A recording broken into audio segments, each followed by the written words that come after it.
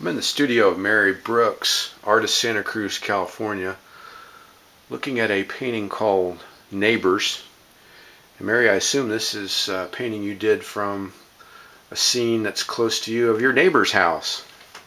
Yes, this is a scene right outside my studio window.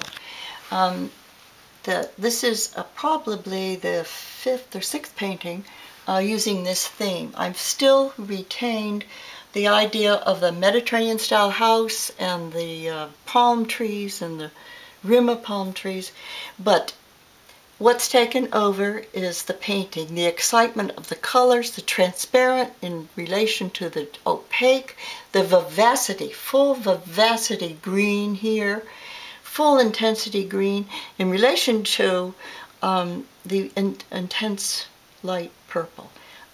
The vibration of all the colors of the brushstrokes within brushstrokes. The flow of this transparent versus sharp brushstrokes.